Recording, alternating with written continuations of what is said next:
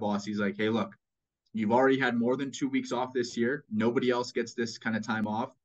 You should be sitting down and focusing on getting better as an electrician so you can take my job one day. And to give you some context, the man who was saying that, his office was downstairs in a utility room in a second level parkade under a building downtown with pipes running through it and dirty and mice everywhere. It kind of rubbed me the wrong way, to be honest. It actually pissed me off because I'm like, who the hell are you to tell me that I should be working my whole life so that I can have this? Like I know my potential. I know what I can do.